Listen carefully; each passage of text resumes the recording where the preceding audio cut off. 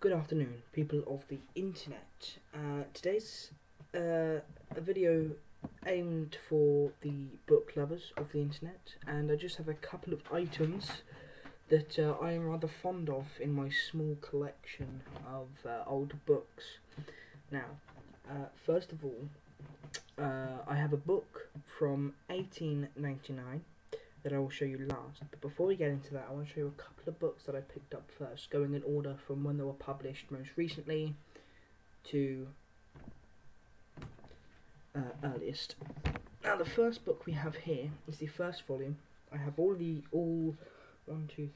6 volumes of Home Doctor, and this is dated to be somewhere around the 1950s. And the Home Doctor is just a huge catalogue spanning over 4,700 pages altogether, without volumes. If it was one giant book, it's just a giant catalogue of illnesses and different things that affect human health, such as specific plants, which I think is cool. That's from the 1950s. Now, over here we've got a second impression of Nora Loft's Silver Nutmeg, and if we open this beautiful, delicate book up, with such a beautiful cover, by the way, such an amazing, fascinating piece of history, as you can see right there, this is dated 26th of December 1947. Incredible. Let me just, there we go, 1947. There's a bit about Nora Loft, don't know if you can see that, and the book itself, Silver Nutmeg. The pages are just absolutely beautiful. They're astonishing, and it's such a treasure to behold. Now we go to my second oldest item. We have a Boys Brigade Ambulance Handbook from the year 1939, and you can see it's dated and signed by one of its first owners, S. Weaver, over there.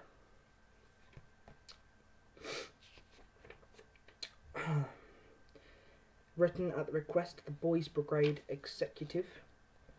The author acknowledges with gratitude the valuable help in the revision of the text rendered by Mr. McNeill. Something, I can't read that. But here you can see it's dated 1939. I don't know if you can see that.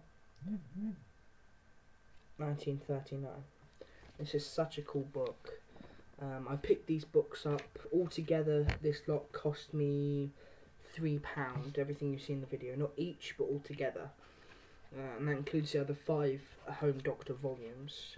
But the paper on this is truly magnificent. And the way it feels and smells, you can really tell that they were taken care of. And this book is just about first aid if you were injured, such as foot dressings. Here we got a diagram on the spine and the skeleton, or the main part of the skeleton. You have fractures of the hands and arms. That's how to deal with them. And that's really cool. That was 1939, and my oldest one is this, and I have to keep it wrapped so it doesn't get damaged by the, because I don't have a safe or anything, so I have to keep it wrapped so it doesn't get damaged by the moist air. So if we just open this up, gotta be very delicate because this is dated 1899. And the events that happen in this book date back to 1812 and 1813, and it's truly beautiful. If you look over here, it's the Memoirs of Sergeant Borgen, 1812 to 1813, And let's just get a look on the outside first. I mean, for starters, this is such a beautiful binding. I mean, even in its old decrepit state, the pages look and feel amazing. The book, the feeling, the hardback to it is just incredible. Even the faint red ink they used for the cover, the eagle. Now, unfortunately, I think this is speculation. It was part of a library, or a posh library. For any of you know what Ex Libris Eliza means, I think that's Latin for something, but if any of you know what that means, please leave it in the comment section down below. Some of the pages have already fallen out, but have just been kept in the book, and here it says Memoirs of Sergeant Borgen. I think it's Borgen. I'm dyslexic. I can't read that. But just give me a moment. I'll just drop the page. Oh my god. So delicate with it. You have to be so delicate. It truly is incredible. But here we go. Oh boy. You know what? We could just leave that to the side. But here it is. And I think they leave a picture of him under this tracing page. And that's Sergeant Borgen there. I think it's Borgen. That's him there, under this tracing paper.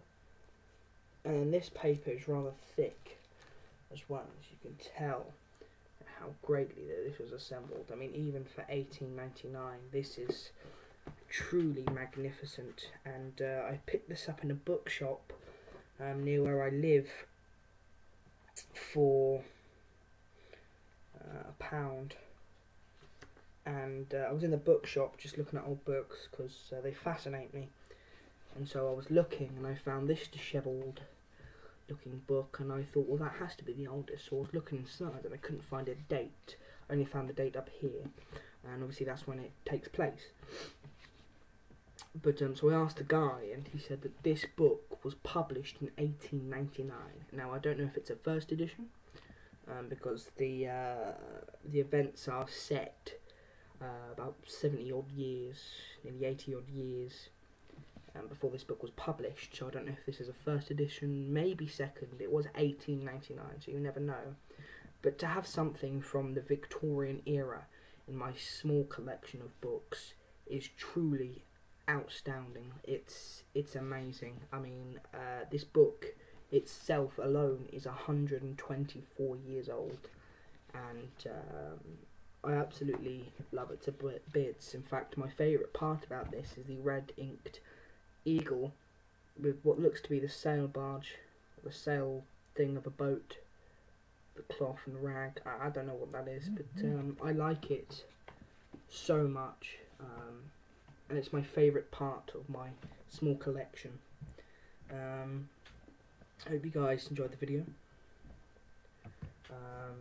I'll update you if I find any other books in the future, and if anyone could tell me what that Latin means or that foreign means in the comment section down below, I would be most grateful.